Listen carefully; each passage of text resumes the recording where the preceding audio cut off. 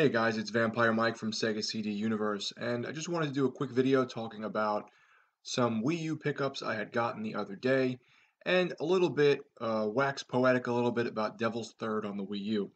I think I had showed this off a while ago, but I don't really recall. I had gotten this in Maine, in Portland, Maine, Star Fox Zero on the Wii U. We were in this really cool little, like, mom and pop type, um, video game movie CDs store called Blue Moose, I want to say. And we're looking through the Wii U games, and the prices are pretty normal. Nothing crazy, but pretty average. What's up with my eye? Beth pulls out Star Fox Zero and goes, "Oh, did you want this one?" And I look at it and I go, "Yeah, I heard bad things about the controls, but I don't really know much about it. I only played I think the 64 version or the Super Nintendo version last. I think it was 64." So she goes, "Oh, okay." And she goes, "Yeah, but it's only $6." I'm like, "What?" This game is like still between 40 and $60 kind of everywhere. So they priced it wrong for some reason. I thought that when it said like 5.99 or whatever, $6, that it they like messed up and like it just didn't print correctly and maybe a number was missing. But lo and behold, I brought it up to the counter and it was like $6.30 or something. So they didn't catch it. I didn't say anything, and that's it. I got Star Fox Zero for a really good price. I played it once. It's pretty cool. The controls do take a little bit of getting used to. So once I get like used to them fully, I think I'll have fun with the game. It seems pretty cool. On that note, the game I did not get with that, because this usually comes as a bundle, is Star Fox Guard, and that didn't come with the purchase from Maine. However, this is at GameStop used, and it's usually $5 or $6.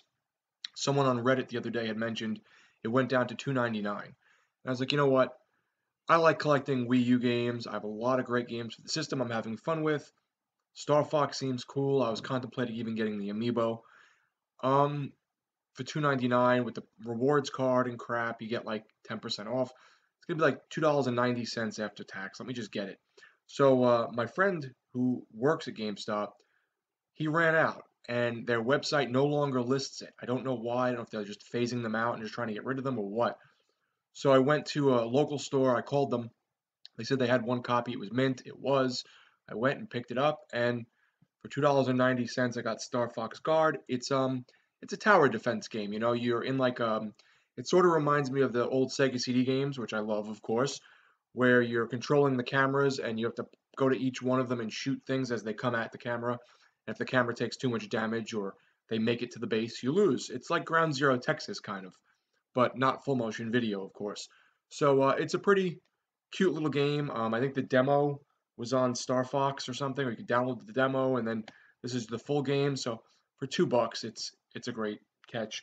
Um, and finally, I picked this up because I was hesitant. I wanted to get it. I was watching reviews. The reviews looked really good. The game looked really fun. I've been getting into these kinds of games lately, which is platformers, and that is Shantae Half Genie Hero.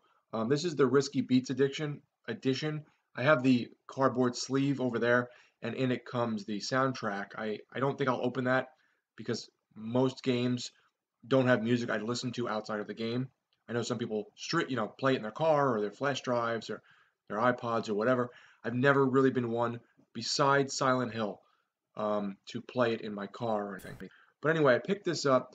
This is like $30 everywhere. I was hoping it would drop to 20 around when it came out. It didn't.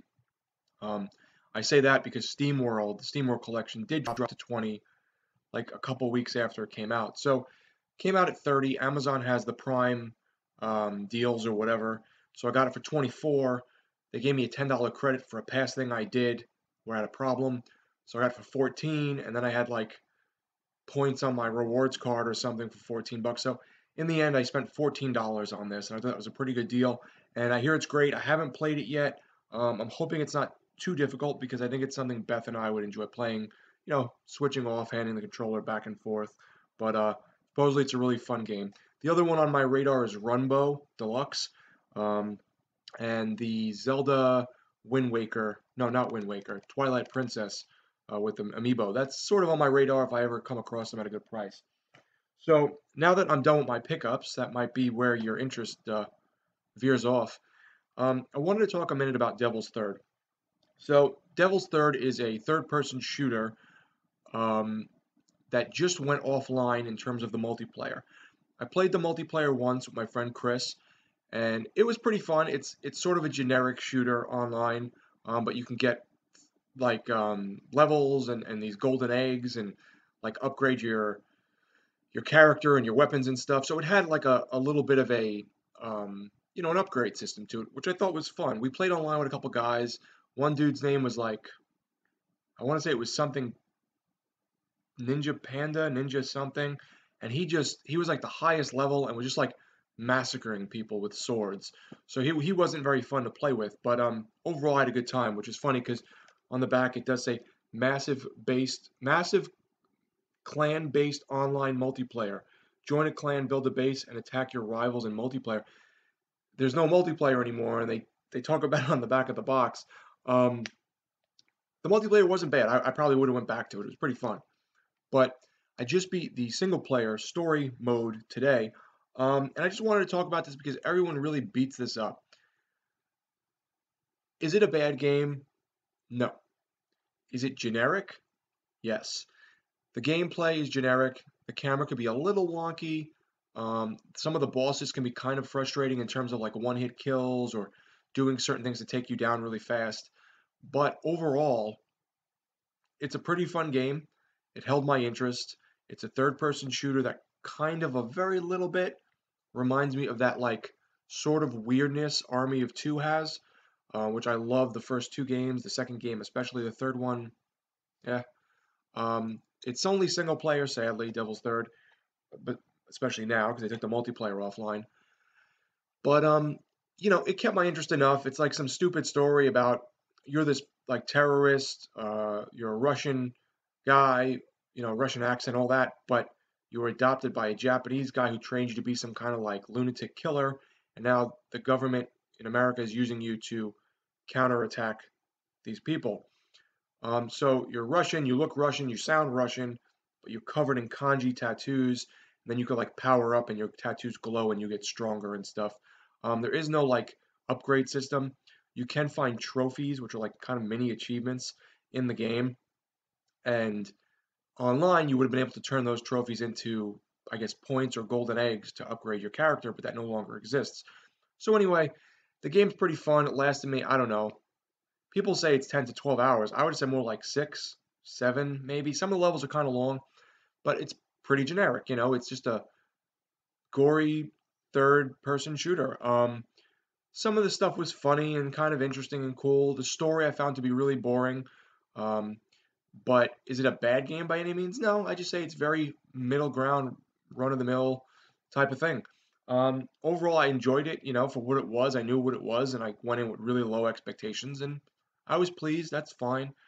Is it worth like the $50, $60 price tag? No, but I had a ton of credit at GameStop, and I ended up a while ago doing like a buy two get one or some kind of crap, and I got like a bunch of free shit. So it didn't bother me.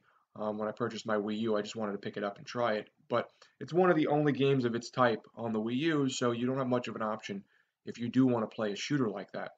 But pretty cool stuff. So just wanted to talk about Devil's Third a little bit. I did enjoy the goofy cheese it has going. Sort of reminds me a tiny bit of like Metal Gear Solid, like that kind of weird, drawn out story with like lots of strange characters. But so those were my Wii U pickups and my rambling about Devil's Third. Hope everyone is doing well. Thanks guys for watching. It's Vampire Mike from Sega CD Universe. Be good.